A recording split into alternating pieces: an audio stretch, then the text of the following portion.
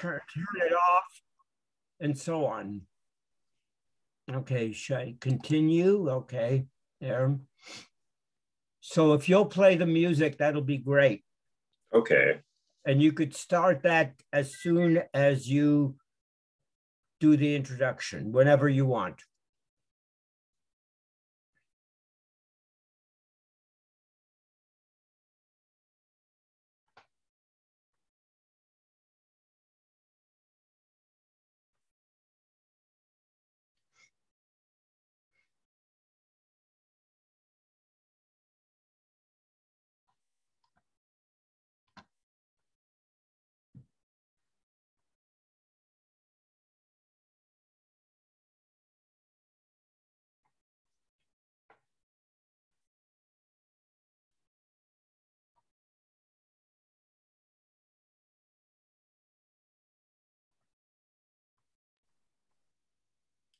Welcome, everybody. We'll be starting in just a moment.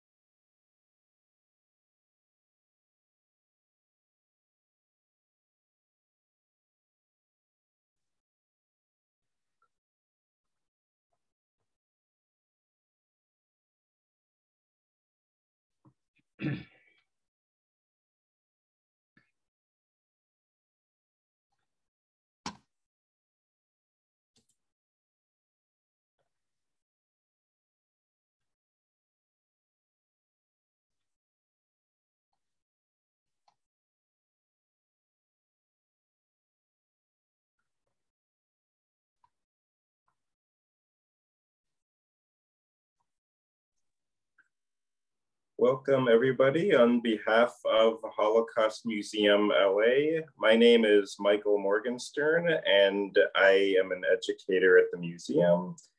This afternoon, you have the honor and privilege of listening to Henry Slucki, a Holocaust survivor from France, who will share his story with you. And afterwards, you'll have the opportunity to ask him questions. Before we begin, I would like to share a few words about the museum. Our museum was founded in the early 1960s by a group of Holocaust survivors who wanted to make sure that the future generations would always remember what happened and have a place to study it and to learn about it. In the early 1960s, most survivors were not yet ready to face their tragic history. As a matter of fact, the community by and large was not yet ready to face this history. But thanks to the courage and foresight of this small group of survivors who built our museum, we have the first and oldest Holocaust survivor founded museum in the United States. Henry Slucki has been speaking at our museum for several years and sharing his story to help us fulfill our mission to commemorate, educate, and inspire future generations. Henry, thank you so much for being with us this afternoon. And we are going to start with a little bit of music. Hopefully this is audible, but for just a little bit.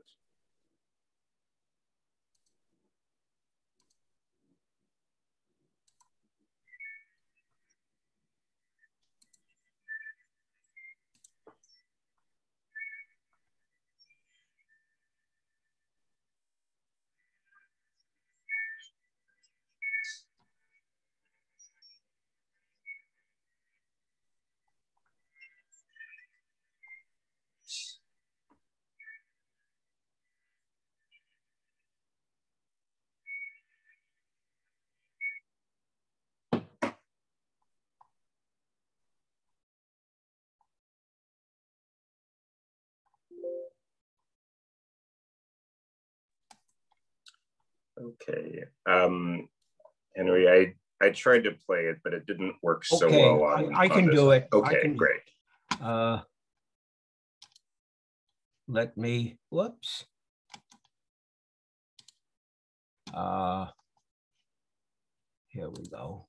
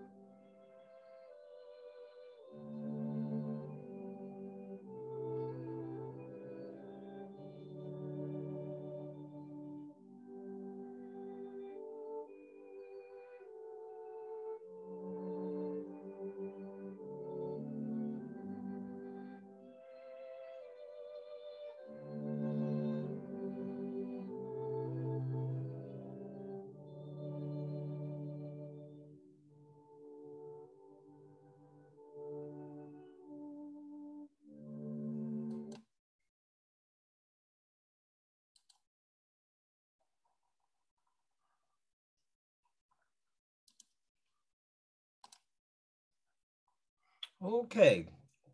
Thank you, Michael. What we've been listening to is Joseph Haydn's Emperor Quartet, second movement, 8 minutes in duration, a theme of about 2 minutes, repeated 4 times, put to music, and it was a poem written in 1841, the song of the German people.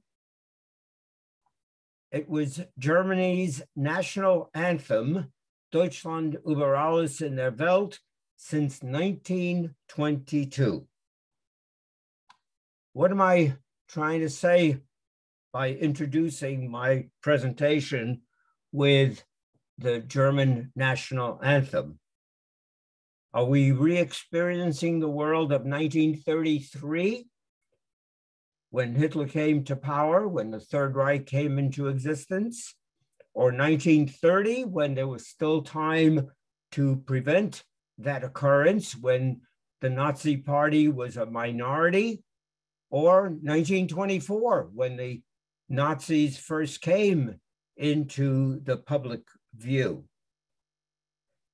Well, let's take a look and see what it is that the history tells us. First, my own story. My name is Henry Slucki. The name has luck in the last name, which my wife reminds me of all the time. Named after a town in the Ukraine, Slucki. I'm a husband, father, grandfather, a retired professor from the University of Southern California School of Medicine in the Department of Psychiatry and Behavioral Sciences.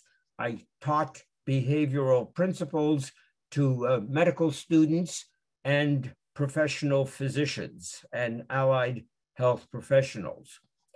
I dedicate my presentation to the millions who perished during the Holocaust, victims of fascism, including my very own close relatives. Here on my mother's side, my grandparents, aunts, uncles, cousins. On my father's side, and many, many more relatives of the next round, so to speak, of closeness. And to our courageous rescuers who saved us from sure death. I always emphasize that if it were not for rescuers, there would have been no survivors. And to you, our witnesses to the past and builders of a better and more beautiful world. As survivors, we must tell our stories while we can. As witnesses, you must help to keep the memory alive and to prevent more Holocausts from occurring. On that last point, we are doing a miserable job because every day somewhere in the world, there is killing, there is genocide, there is race hatred, there is all forms of discrimination taking place.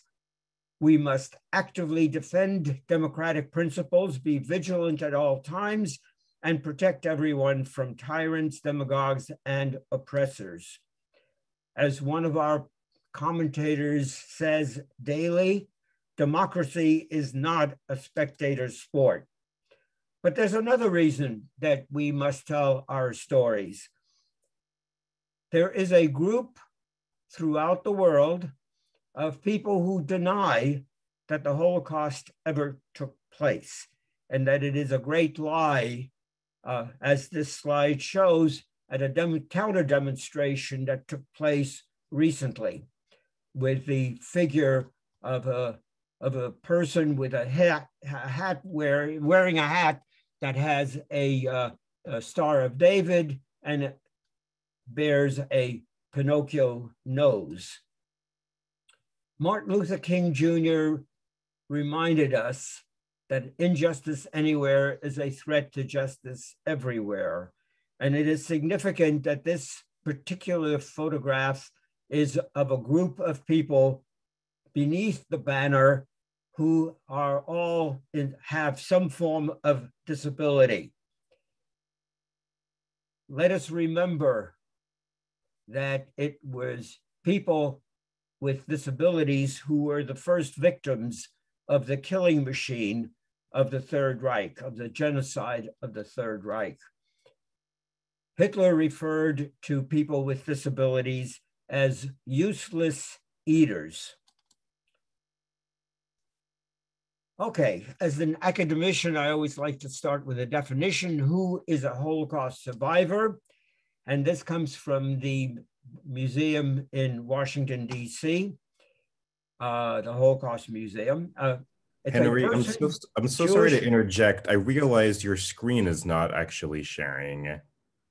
Oh, so you mean you've seen none of the slides? Yes, I'm so sorry. I just realized that.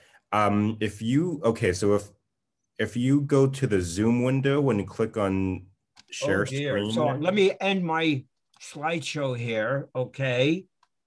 There's a Zoom window. And do the sharing. Yeah, where it's green at the bottom and says share screen. Yeah. Click on that. Yeah. And then you should see a small version of your PowerPoint. Right over here, right? And double click it. There it is. Okay. Okay. Great. Okay. I'm sorry. So let me go back here just to this. Here is let me start from the slideshow from this point. Okay. So here is the slide of a group of individuals whom Hitler referred to historically as useless eaters, with the Martin Luther King quote about an injustice anywhere is a threat to justice everywhere. Okay, who is a Holocaust survivor? It's a person, Jewish or non-Jewish, who was displaced, persecuted, or discriminated against due to the racial, religious, ethnic, social, or political policies of the Nazis and their collaborators between 1933 and 1945. Those are the years of the Third Reich. So we'll look at that for a moment, but the definition goes on. It's a former inmate of a concentration or extermination camp, ghetto, or prison, or a refugee or a person in hiding. That last phrase, a refugee or a person in hiding, refers to me. I was not an inmate of a concentration camp or extermination camp, ghetto, or prison, but I am a person who was in hiding and was a refugee. Some guiding principles that we Holocaust survivors have agreed upon. There is no typical survivor. That is to say, each experience was individually unique. We also agree that there is no metric for measuring the degree of distress or suffering. And the impact on a survivor's subsequent lifestyle is going to vary from individual to individual. I was born in Paris, France, on July 12th, 1934. And this is what Paris looked like at the time of my childhood. People were dancing in the streets were decorated, and I thought they were doing it for my birthday. But it, of course, was because of the 14th of July, the national day of importance or independence of France, of the democracy of France. Here are the banners of the French flag. Here I am, a picture taken at 7 months of age. It's winter, so I'm all bundled up. My street, didn't exactly look like that when I was a kid, where the cobblestones were not as uniform, and the bushes didn't exist, and the newly painted and fixed up houses were not quite in such good condition. And here I am at 2.5 years of age, when my tricycle, which you can purchase, these Irish mailers, as they are called, through the internet. They are still available, where you guide the tricycle with your feet and you locomote by rowing the 2 L bars that I'm holding on to. This is the metro station right around the corner, Saint-Ambroise, that served as our shelter in 1939. This picture taken in 2013. I'll have more to say about that shortly. One of my favorite pre-war images is that of the Paris buses. Very typical, small, 4 windows on each side, and a platform on which you entered and exited the bus. They don't exist anymore. They stopped functioning in the early or mid-50s. Some pre-war rumbling in Europe. Hitler comes to power in 1933. This is a photograph which made the cover of Life magazine in summer of 1934. Of a rally in northwestern Germany, in a big meadow between 2 hills. And as far as the eye can see, we've got banners and flags and uniformed people. The estimated size of the crowd, of this crowd, was 750,000. 750,000. Hitler was very popularly supported. He was not a lone nut. The symbols of the swastika, the colors, black and red. Deutschland, Deutschland über alles, über alles in der Welt. Germany, Germany above all in the world.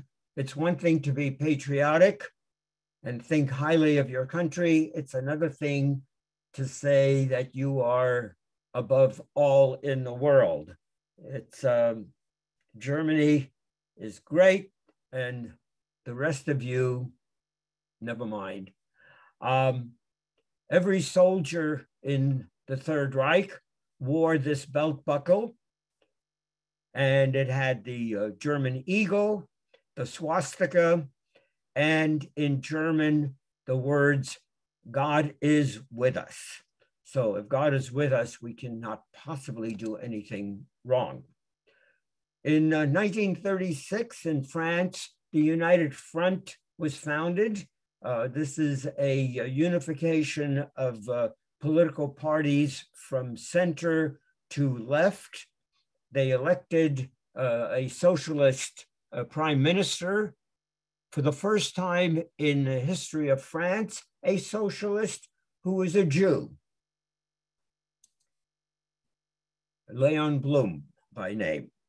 That same year in Spain, there was a civil war in which for many of us was the opening shot of the Second World War. Its significance was that Franco, a general, and 3 others overthrew the democratically elected government of Spain with the assistance of Adolf Hitler and Benito Mussolini of Italy. They bombed for the first time civilians, that is military hardware, military weapons were used against the civilians in bombing, in this case, the town of Guernica in northern Spain. And Picasso, a Spanish artist, painted this which is now iconic as an anti-war poster, hung in my office all these years that I was at the university, and is now, the original, of course, is in Madrid, shows and depicts suffering of civilians by the military. Only the Soviet Union and Mexico supported the democratically elected government of Spain, and as a result, Franco broke off diplomatic relations with both countries. In 1938, the United Front is defeated in France, and at that time, shortly before that, that is, my aunt and uncle, who lived in Paris, emigrated from France to Mexico, seeking to find an escape from the potential dangers of the Third Reich. And they also secured Mexican entry visas for my parents and me.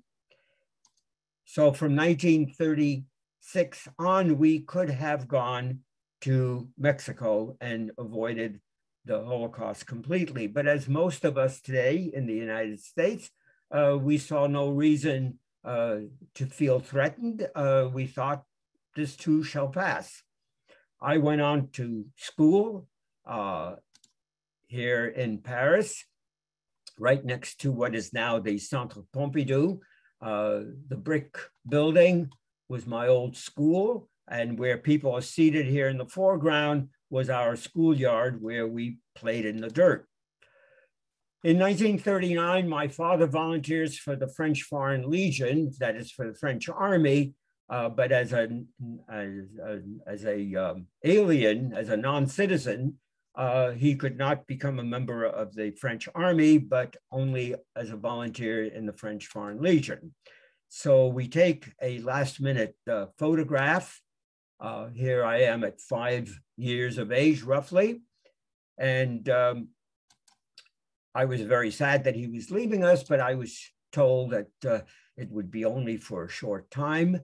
And that optimism has basically been the lifestyle of my family and me, having learned that we can overcome all these problems. Here is a photograph of the Regiment of Foreign Volunteers, some of them made up primarily of progressive Jewish immigrants from Eastern Europe and Spanish Republicans, that is, loyalists in exile who had fought and escaped to France, had fought Franco and escaped to Spain. This is my dad right here. And as you can see, the no two uniforms are alike. The hats are different, the boots are different, the jackets and so on. They made do with whatever they could. In contrast, the uniformed Nazis marched into Paris on June 14th, 1940. My mother and I and my aunts and cousins, we were all on the sidewalk on that morning, watching them march through the streets of Paris. And they occupied northern and western France. And this is what it looked like. All the colored parts are occupied, and the white here in the center and lower part of France is Vichy, unoccupied France. And my father's demobilized on the 16th of June in southern France. And my mother and I escaped Paris by train and joined him in Montauban. Here's the old train that we took. Used to love those little compartments. And we arrived in Montauban. The station today looks pretty much the way it did then. It's in southwestern France here, not far from Toulouse and from the Spanish border. We arrived there on June 28th, 1940. Town, beautiful town with a river running through it, the Tarn River. And this building here is a museum in Montauban, named after the artist who was born and lived and died there, Ingres. I've discovered a couple of years ago that on the internet, I read that the Mona Lisa was securely hidden in the basement of that museum to a safekeeping from the Germans who had occupied France. So the Mona Lisa and I were neighbors for a couple of years. We lived just off the river here, just below the slide. From 1940 on, I used to walk right past this church around here and onto my school. And a beautiful town, Huguenot history of resistance to tyranny of the Catholic Church. Our house is in the next slide, with a white front door. Here it is. My room was upstairs here, and my folks were here. We lived there very happily for the next 2 years. We would not have known that there was a war going on throughout Europe. We lived a normal family life until the morning of August 26, 1942. At 6 o'clock in the morning, the gendarme knock on our door to round us up, to deport all Jews from France. My folks come running into my room very quietly and awaken me and basically tell me to be very silent, and we are going to pretend like nobody is home. So we played the game of let's pretend nobody is home for an hour and a half. They were knocking on the front door, and we continued to stay in the room and we were very quiet, so they didn't know that whether there was someone there or not. Their orders were to knock on the doors and round up people who answered the door, but not to knock down the doors. So by 7:30, they went back to their headquarters without us. For the next couple of weeks, we are hidden by our landlords, the Cadden family, on their farm. They help us get all the legal documents, and we go back to our normal life in our house. Incidentally, the Cadden family was honored, as you'll see in a few moments, by the Yad Vashem Museum in Israel as righteous among nations because they saved many Jews. On November 11th, a couple of months later, the German army occupies all of France. So now all of France is occupied, and here we are in Montauban, which was a stronghold of refugees from Spain. My parents, politically in harmony with those who were in exile from Spain, befriended them. And at this time in 1942, we sell all of our possessions, hire 3 guides who had made their way from Spain to France to take us the other way, to go from France to Spain, which we do on the night of November 25th, 1942, across the Pyrenees. And we crossed the Pyrenees on foot in 5 nights in order to avoid the French and Spanish border guards. The Germans were there, but they had just gotten there 2 weeks earlier, so they weren't as effective. I suppose had we escaped a week later or 2 weeks later, we would not have, or attempted to escape, we would not have succeeded to cross the mountains because the Germans were much more efficient in blocking traffic. So in addition to being a Holocaust survivor, I'm also an illegal alien. Note that these words are not mine, they're in quotes. I don't use terms like that. We escaped to Barcelona, Spain, our new home. It's a great city, the Ramblas. Here we are, a postcard from the 1920s, pretty much the way the Ramblas looked when we got there. And Plaza de Catalunya, the main square, again, looks pretty much the same on this photograph of 1920s as it did when we were there. Nowadays, there are many more modern buildings around. As you can see, it's pretty much like the layout in Los Angeles with the ocean on one side and the hillsides on the other. It's a Mediterranean climate, obviously. Great city, great people, love to dance and sing, but they had a fascist government. And here is a photograph of Hitler and Franco, partners in crime. In Barcelona, my folks enrolled me in a French school. Again, this picture taken in 2013, and it looks pretty much the way it did when I was a student there.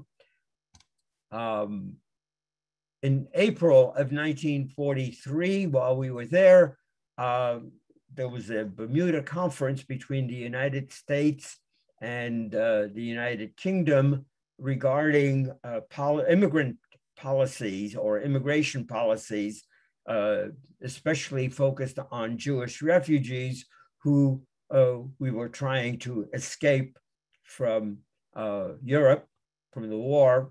And the conclusion of that conference was there'll be no change in the policies. Note the important event surrounding the St. Louis, the boat that returned to Europe with people, with refugees attempting to leave Europe. Eleanor Roosevelt, my hero, steps in to oppose the United States government policy on immigration and fights for implementation of a small program modeled on the Kindertransport of Jewish children who went unaccompanied to England from Germany and Austria in the late 30s. And the American Joint Distribution Committee and the Hebrew Immigration Aid Society actually administered the program. And so there's a transport that was assembled of several children, Jewish children without their parents. And my parents couldn't see us separated, so they took me off the list at the last minute. And the first convoy in May left without me. In July, there was a second convoy, and again, my name was on that list. And again, my name was removed at the last minute. And finally, in September, the third convoy is assembled. And this time, the announcement is that this is the last of the convoys. There will be no further groups going. So my parents leave my name on the list, and I say a final goodbye to my parents at the main train station in Barcelona. And we all cry. My parents are on the platform.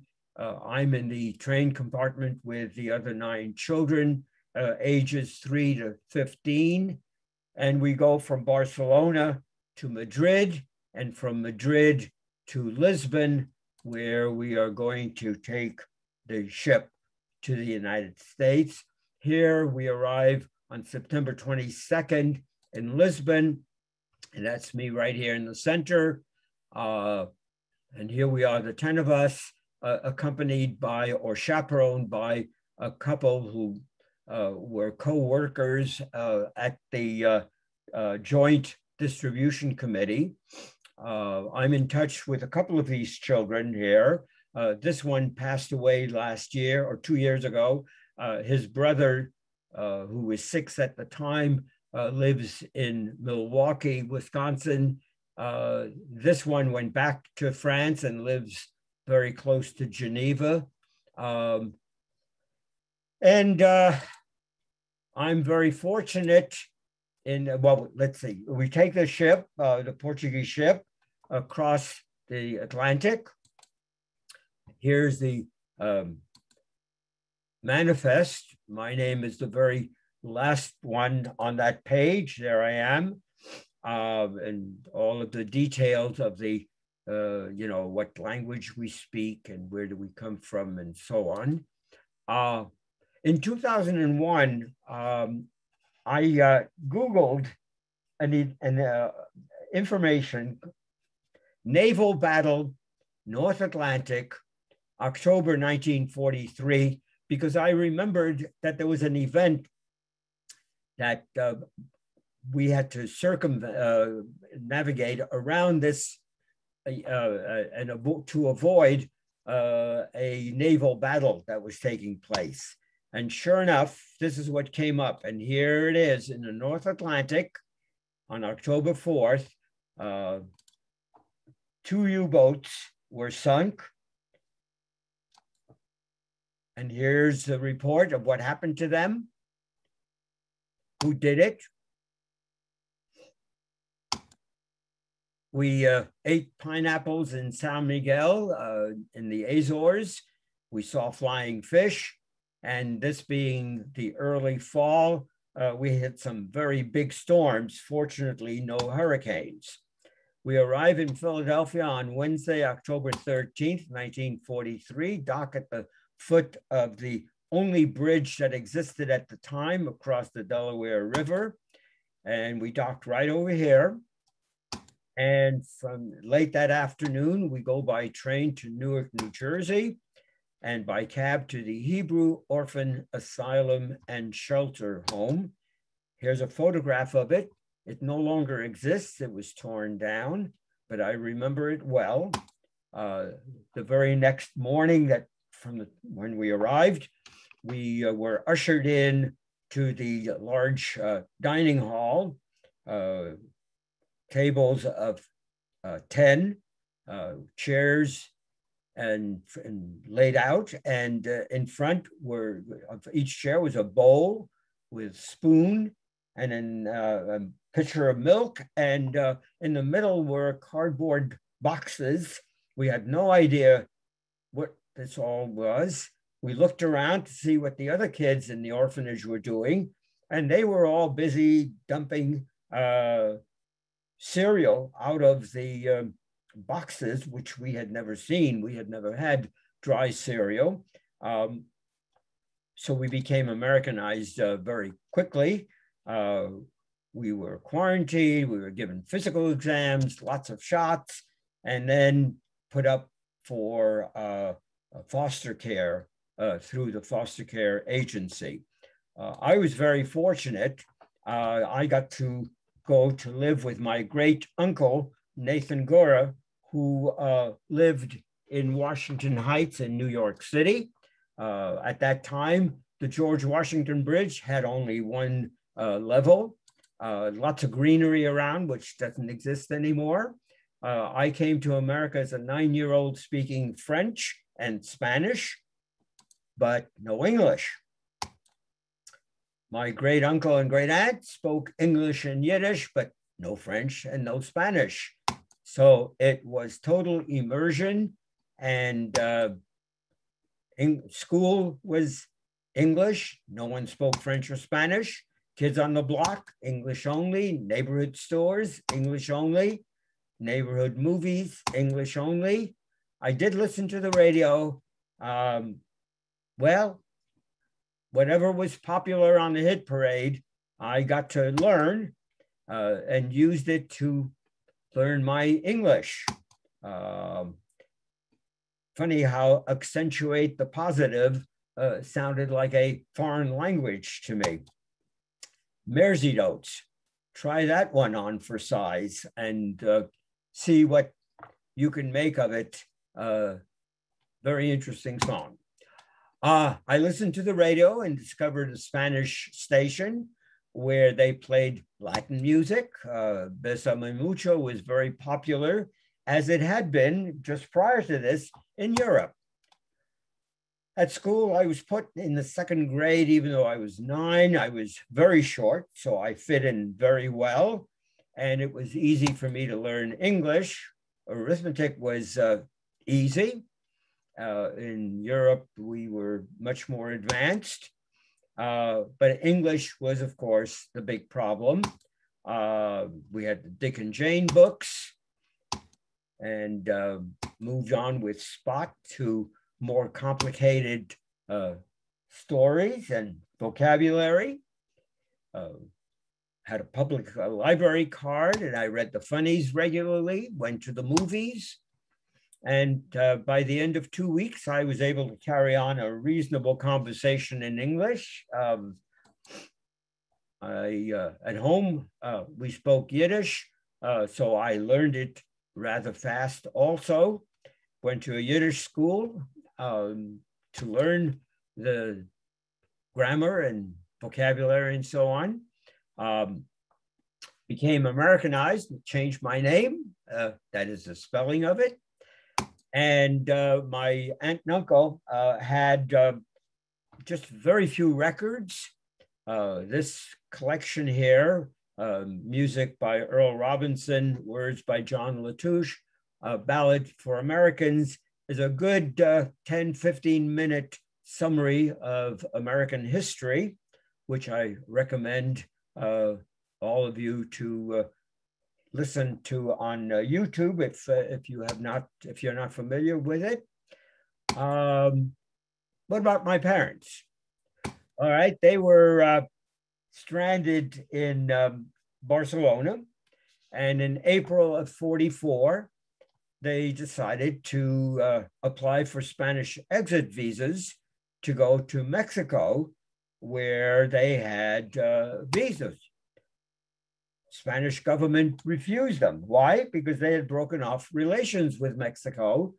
And so the Joint Distribution Committee and the HIAS, the Hebrew Immigrant Aid Society, helped them get Cuban transit visas, which means that they were leaving Spain to go to Cuba.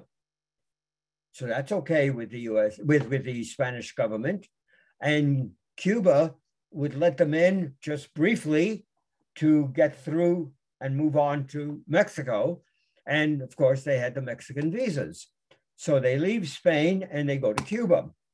They get to Cuba only to discover that the Mexican visas have expired. So they are now stranded in Havana, but that's okay. At least they're on this side of the ocean and they're safe.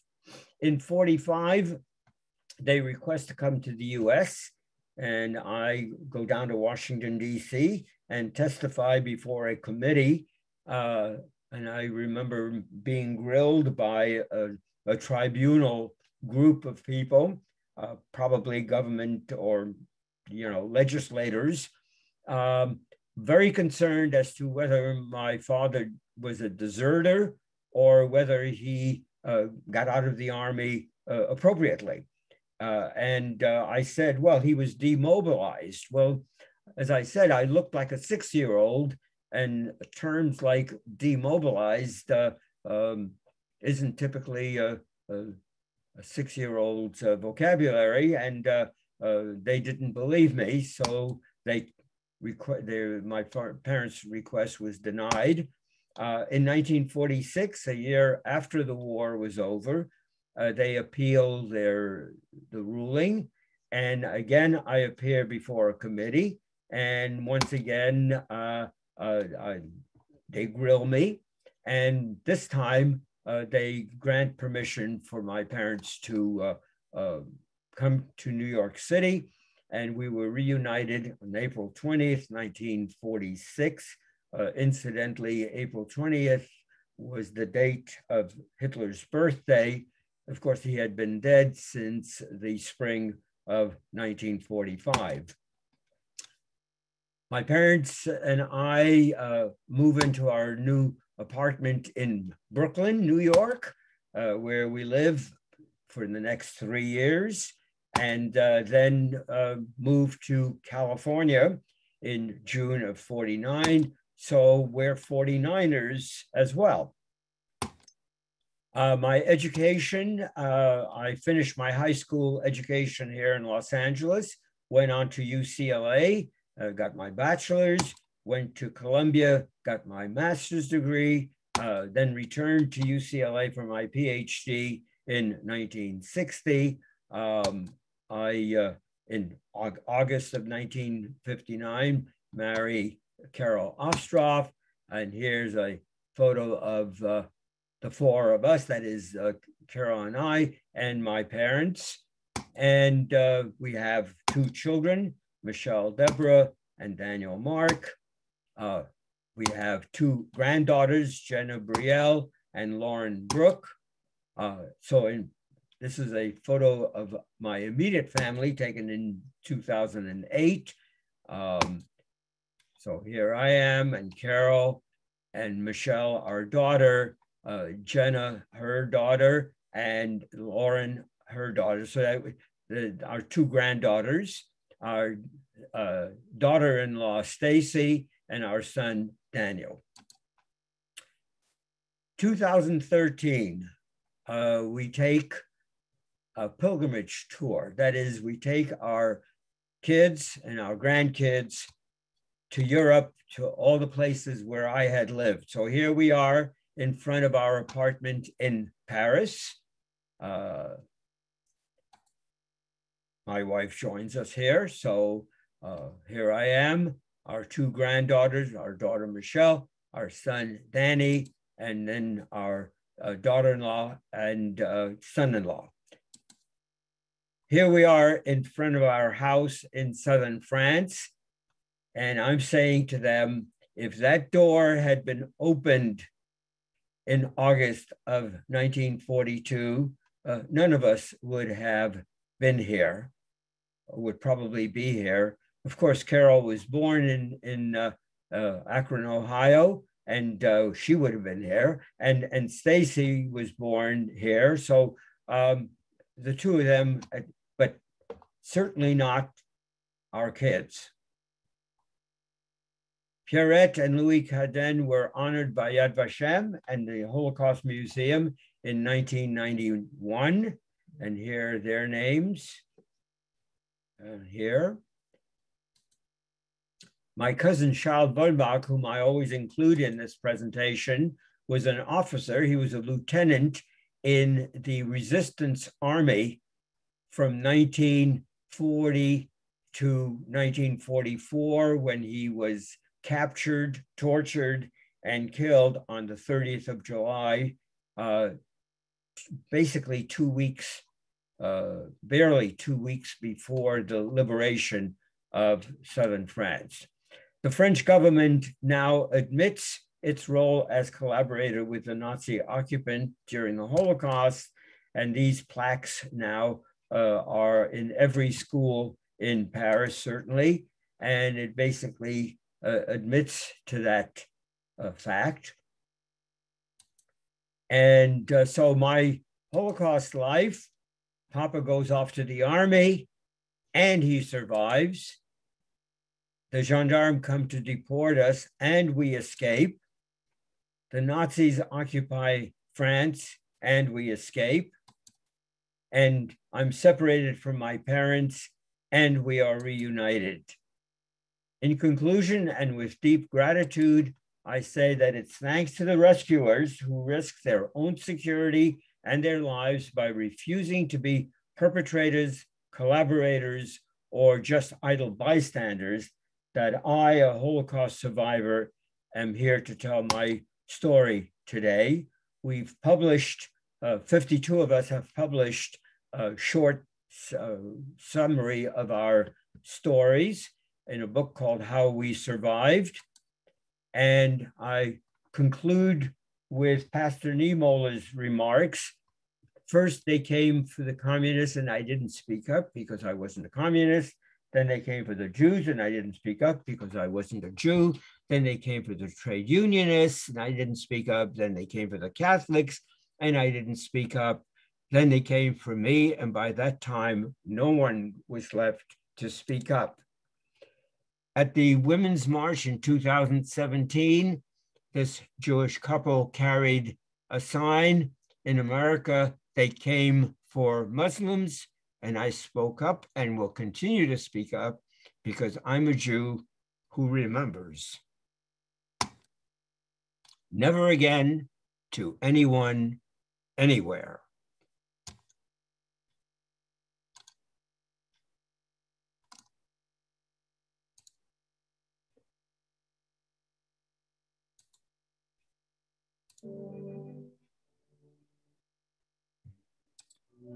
Whoops. Whoop.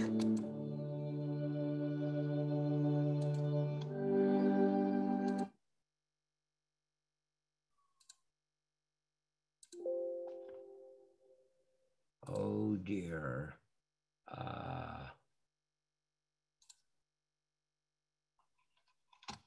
Let's see if I can, here we go. And this is Pete Seeger's Quite Early Morning, which I consider the hymn of today. You know it's darkest before the dawn. This thought keeps me moving on. If we could heed these early warnings, the time is now. White early morning, if we could heed these early warnings, the time is now. White early morning, some say that mankind won't long endure, but what makes them feel so doggone sure? I know that you who hear my singing would make those freedom bells. You know it's dark. Okay, thank you very much. Michael, it's all yours. Thank you so much, Murray, for sharing your story with us this afternoon. We have a couple of questions for you. The first one comes from Maury Kagan, who says that several years ago you participated in the German-Jewish dialogue. Right. What were your impressions? Can you please explain that to the audience and explain how you felt about it? Yeah. Well, thank you for joining us and thank you for bringing that up. And I think you deserve a great credit for having organized and assembled children of survivors of the Holocaust and children of former Nazis who participated in this dialogue. I was very impressed with what the group had to say because it was a, if you will, a restoration of humanity to what looked originally like a hopeless situation, namely the Third Reich continuing to exist, if not in fact virtually. But the one thing, of course, that we have to realize is that all of these people, for example, the German children of the Third Reich members had emigrated to the United States, and of course were on a path which was very, very different from what the Third Reich had been. So what I'm saying is that it was basically a biased group in a favorable direction, but it was not the seeing of a wrong by people who had committed that wrong.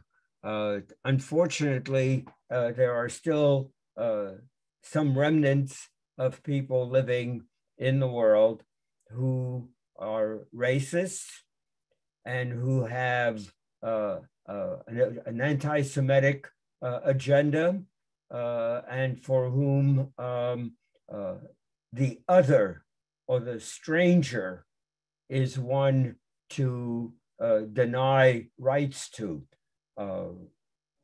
It'll be a wonderful day when all nations will be able to say to foreigners and strangers, welcome. We are happy to have you here and to help you in whatever way we can. Unfortunately, we continue to have victims, whether they're from other countries or within our own countries, that we are still very much bigoted against. I hope that we learn to overcome such bigotry.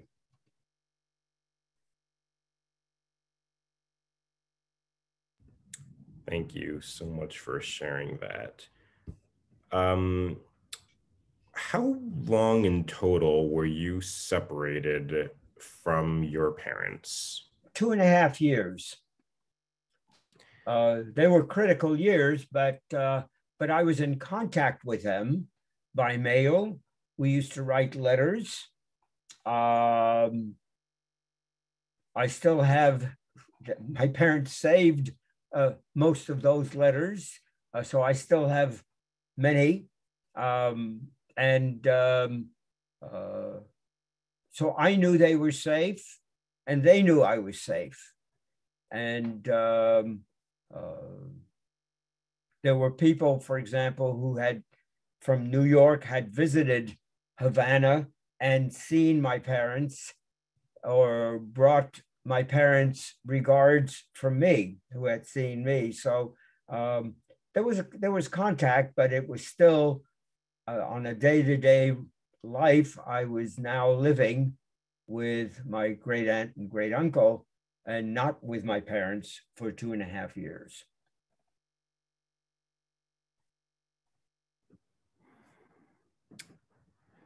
Do you remember how long, given the state of World War, that it would take for the letters to reach each other, you and your parents? Approximately how long?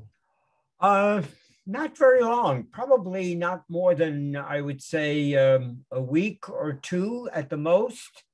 I know, for example, it's funny, when we went to leave Barcelona, we children were given by adults, some of whom we knew, but most of them whom we didn't know, who had written letters and put them in addressed envelopes to relatives in the United States. And my folks gave me a pack of them, and they said, here, hide them so that nobody takes them away from you. When you get to New York, give them to your uncle and have him put stamps on them and mail them. Because these are letters from people who want to get in touch with relatives directly. And that's what I did. And then sure enough, I put these letters, about 8 or 10 of them, in my laundry, my dirty clothes bag. And the customs officers never saw them in Philadelphia. So when I got to New York, I gave them to my uncle to mail, and he did. And I wrote to my folks saying exactly what I had done, that I had hidden them and nobody saw them, and I gave them to my uncle and they were mailed. So all the mail that you gave me went where it was supposed to go. About 2 weeks later, when I come home from school, there are 3 men in suits, business suits, sitting in the living room. My aunt introduces me to them. This is Mr. Slucki that you were waiting for. And she said to me, they have some questions they have to ask you. And they asked me about those letters. Who were the people? To whom were they being sent? What was inside those envelopes and so on? And I just, said what I knew. And at a certain point, there's a knock on the door, and one of the kids on the block knocks on the door and says, can you come out and play now? And I looked at these 3 men. I said, well, can I go? They said, yeah, go ahead. They saw that they were not dealing with an espionage ring, but just a very innocent set of circumstances where I had simply transmitted genuine human letters and not military secrets or anything that would be of danger to the government. Thank you for that question. Thank you. You showed this plaque for your cousin a few minutes ago. Yeah. Where is that located again? Oh, thank you for asking. I didn't say that. The plaque in French begins with the words "Here used to live," and that was posted on the front door by the sidewalk of the apartment building where he lived with his family before the war. So so when you go to Paris now and other places that were occupied, you will see signs that are still there that say, here lived so-and-so who was killed by the Third Reich Nazis for participating in the resistance or for doing such and such. In this case, for being an officer in the French army.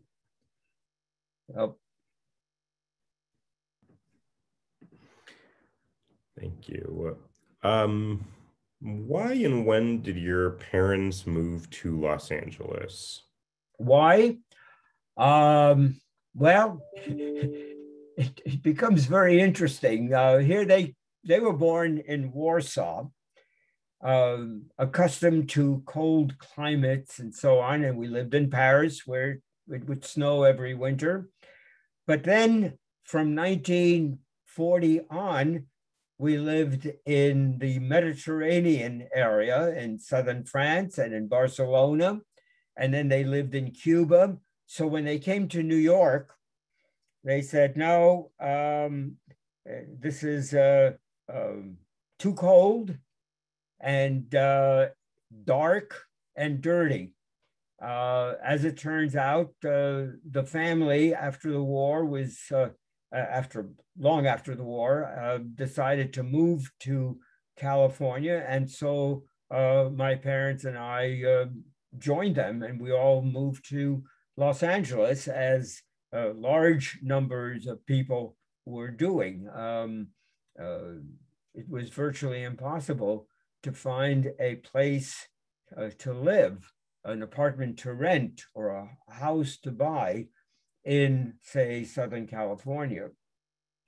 So it was basically climate and looking forward to a better life, and the land of sunshine and warmth.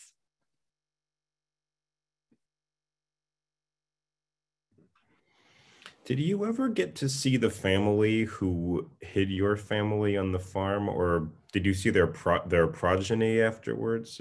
Yes, yes. Well, I didn't know them very well, of course. I had basically met them a couple of times as a child, but my parents were in touch with them all the time. And as it turns out, Mrs. Caden came, they were in touch with my folks all the time. And she came for a visit and stayed with them in Santa Monica, where they lived.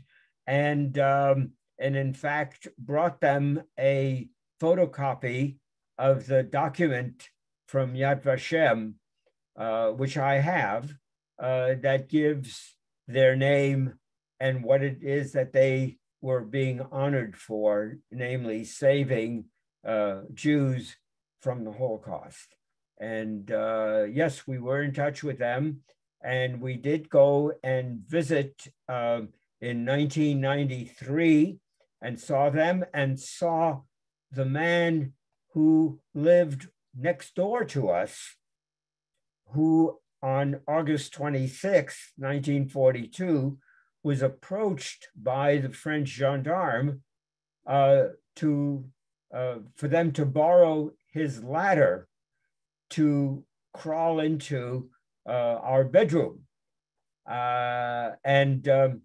When the gendarme knocked on his door and said, we'd like to borrow your ladder to get into the house next door, he said, I'm sorry, I don't have a ladder. And as he told us in 1993, he said, of course I had a ladder, but I wasn't going to give it to them. I wasn't going to cooperate with them.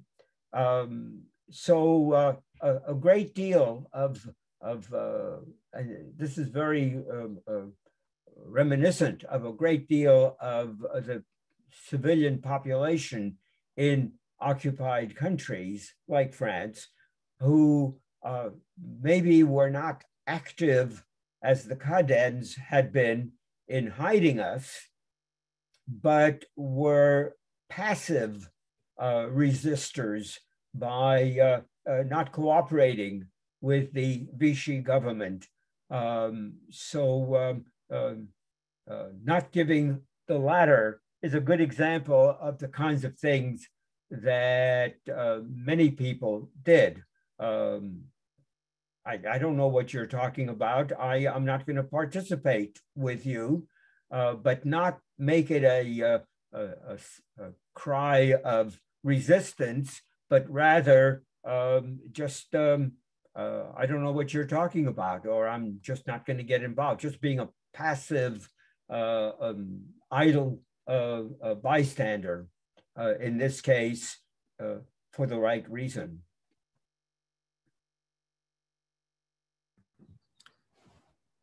Thank you for sharing. We have several people who have been typing in, thank you so much for sharing your story. And one of our audience members says, thank you for sharing. I will be sure to share with my children. And people have also said that this is a different take on the history of the Holocaust for them. And so we're all so grateful. Thank you for what you have shared with us, and for what you always share with our community as you're a regular speaker at our museum.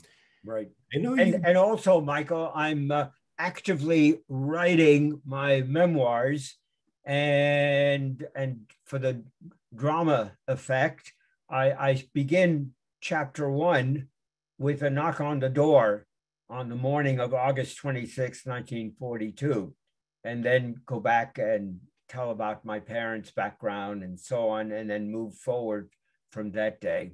So hopefully one of these days I'll be finished with my memoirs and hopefully publish them. I look forward to reading them. Thank you so much. I know you mentioned this throughout your presentation, but what would you like people to take away from learning your story this afternoon?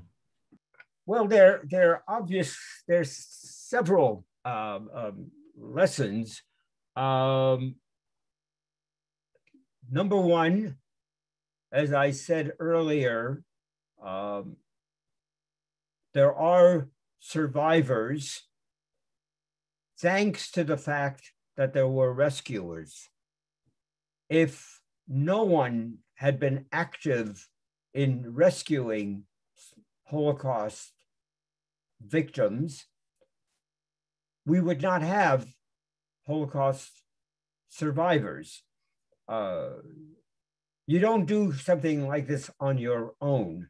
You might hide out, you might be someplace in the forest or someplace underground, so to speak, but you need someone to help you. You cannot do it on your own. And so it's always important to remember from the bystander's point of view that if you are not participating, if you are not active, then you're part of the problem. We survived, as I say, only because someone did something actively. The other thing, which I think is an interesting effect here, is you were mentioning, Michael, earlier that people after the Holocaust were reluctant to or unable to tell their stories. And I know quite a few of those who were traumatized and could not relive the story. However, some of us were able to talk about it from day one, but found that we didn't have listeners. We didn't have the audience. When we would speak to someone about it, very quickly, we would see their eyes looking elsewhere, like, how do I get out of this? Partly because they didn't find it of any value or of interest, and partly because they did not want to put us through what they believed to be a traumatic experience of having to tell our story. And that, we understand that, and that's very human. But it's also true that many of us who were ready to and wanted to tell our stories, there was not the audience. And that changed radically with the Eichmann trial and with what seems like an unrelated factor, and that is the television series Roots. Roots had a very strong impact on the viewing audience about the Black experience, about African slaves, Africans being brought over as slaves and going through their history of discrimination. And at that point, many Jews said, you know, I have a story too. And then comes Steven Spielberg's Schindler's List, and that really clinched it, because at that point it became not only acceptable, but very much the mode to tell your life experiences, especially of such significance. So that when Schindler's List was viewed, it resulted in a lot of people saying, you know, it's very important for these stories to be told. And in fact, what Steven Spielberg did, to his credit, was to establish the Shoah Foundation, which now exists as archives at the University of Southern California, where survivors were invited to record a video document of their story. So my parents, both my mother, my father, and I each have about a 2-hour or so videotape in the Shoah Foundation. And that is the case for over 52,000 such videos. And as I said earlier, no two stories are alike. So these archives are available. You can go to the Shoah Foundation of Visual History at USC and get access to those videotapes. And they're fascinating. And just imagine how many hours you have of viewing all of these tapes. And they just added some more recently from other parts of the world. So the documents are there. And now people feel much more open about the lessons of the Holocaust.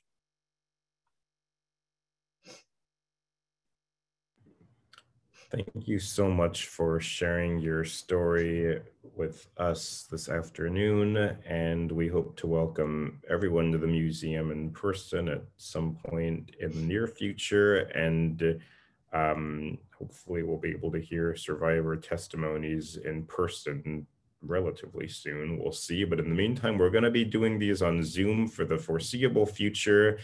And you can get more information on our website, on our social media. So thank you so much to our audience, and thank you, Henry. And Michael, am I correct that the videotapes of the Shoah Foundation are available through the museum? Yes, our museum is one of the few institutions in the world, actually, that has access to the full collection. And if you go online to the Shoah Foundation database, you can view a small number of them on YouTube as well. The Shoah Foundation uploaded a few of them. So you can watch a few there, but the full collection of 52,000 plus at our museum. And as well, we also, on the museum's YouTube channel, we record all of our public talks, like this one is being recorded now. We record them, and you can watch these as well on our YouTube channel. Thank you. Thank you so much, Henry. Have a good day, everybody, and thank you for joining.